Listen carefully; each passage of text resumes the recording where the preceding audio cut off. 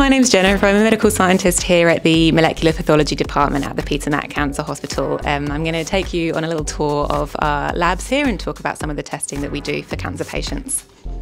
So this first area of the lab space that we have here is dedicated to what we call sample processing. So it's the first port of entry of where cancer patient samples come into the lab. So typically we're dealing with tumour biopsies, which come to us as tissue samples, a lot of bone marrow samples and blood samples, as well as a few other sample types like occasionally hair, saliva, nail clippings. We accept all sorts of sample types. I'm currently working on germline samples and I'm basically triaging them and giving them a correct lab number, like a DNA number, and these samples are going to get extracted later on the machines.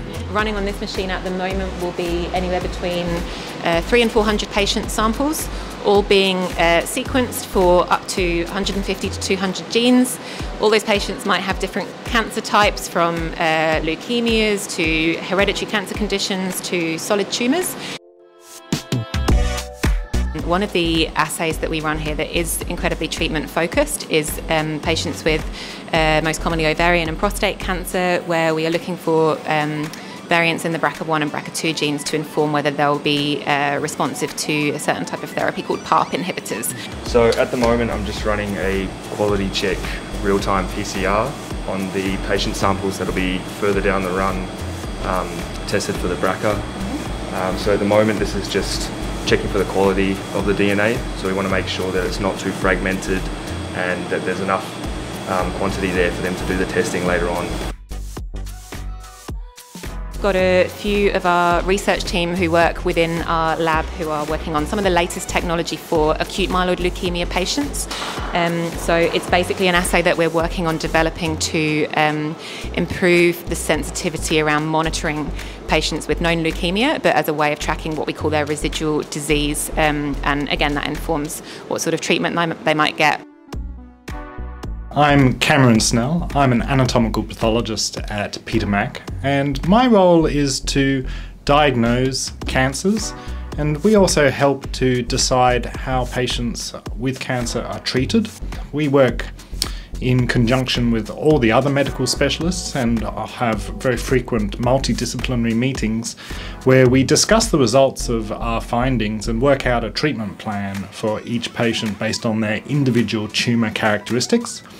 And that really is the basis for personalised cancer care. So here in the anatomical pathology laboratory we have a whole suite of immunohistochemistry machines that are used to determine whether a particular patient's tumour will respond to a particular treatment. And in order to get the tissue onto a slide, we use a microtome that will cut a waxed embedded tissue very thinly. It's actually at 4/1000ths of a millimetre in thickness, and float that onto water so that it can be picked up on a slide. Hello, my name's Dr. Neil Kame and I'm a haematopathologist. We'll look under the microscope and try to work out if somebody has a haematological condition like leukemia or lymphoma. We get a small sample of bone marrow, which is in liquid form, and stain the cells with various fluorescent tags, and the cells pass through a laser single file. We're able to measure the fluorescence of each and every cell. They run at thousands of cells per second, and all the data is then collected and then translated into dot plots, as you can see here.